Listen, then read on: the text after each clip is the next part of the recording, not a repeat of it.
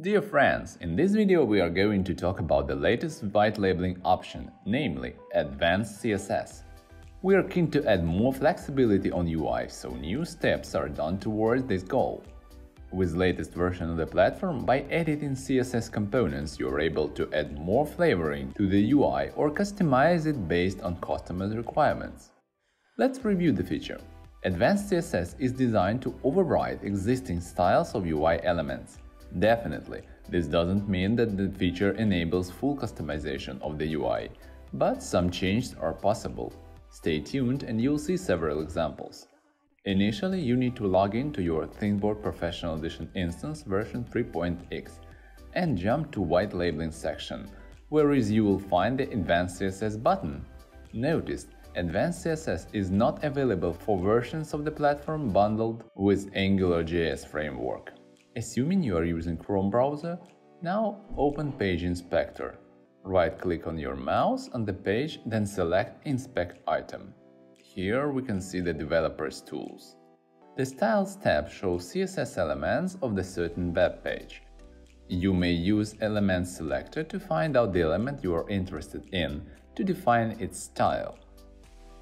Moving to examples. First hint. Let's change the animation of menu buttons, or more precisely customize the behavior of active and hover over menu items.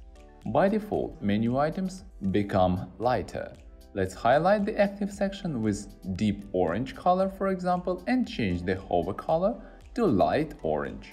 Using Element Selector, you will find the Material Button class. Jump to Style Details to reach the elements that are of our interest. Now we can adjust the hovering color. Please use these RGB schema values with high alpha channel value. Herewith, whenever you put the cursor of your mouse over the menu item, you will see the color change other than the default one. Replace the active button color to orange, and our current section is now orange. You may play with other colors. However, you may notice that menu items are being coded in this part of HTML source. So, to keep the style adjustments only for administration menu tabs, provide following limitations. This means that only for the listed buttons of NJ*inserted class change will be applied.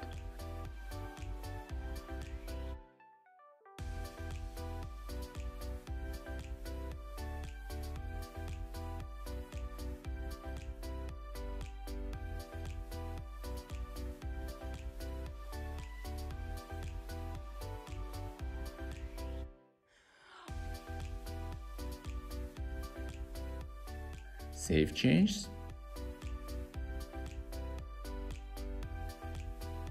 You may now go to Inspector and see the newly created style with ID TB Application Custom CSS. Next example. Change the default font. For this guide, we'll use the Releve font, but you are able to choose whatever you like from Google's free fonts library, for instance. First, we need to import required font. To do this, you may use the following command.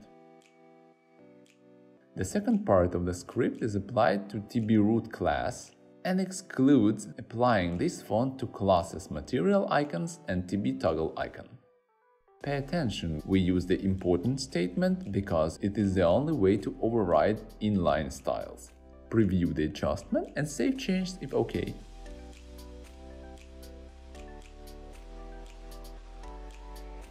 Next example. How to make the light theme. Let's clean up our zoo. Assuming we've decided to go with black-white UI using existing palettes, it's quite complicated.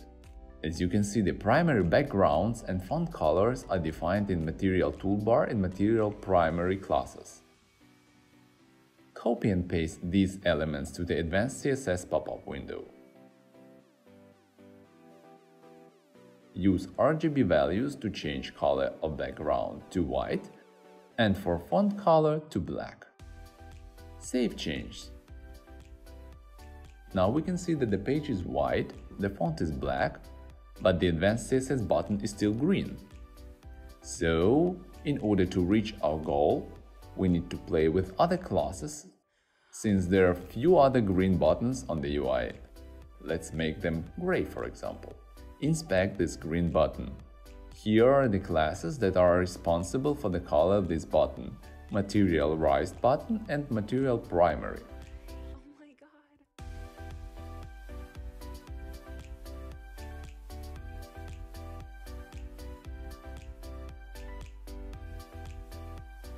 Copy them and change the color to gray.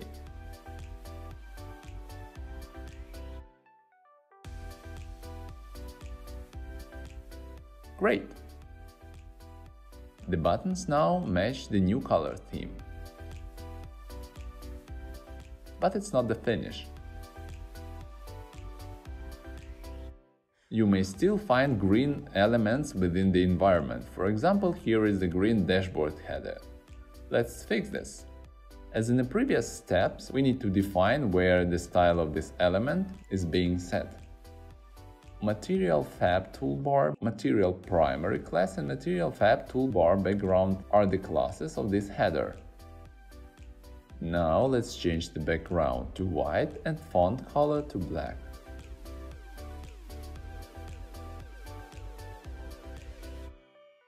Saving our change.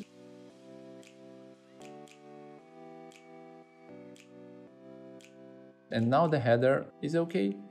Following this example, you can change the color of the items that may not match our light theme. Stay tuned!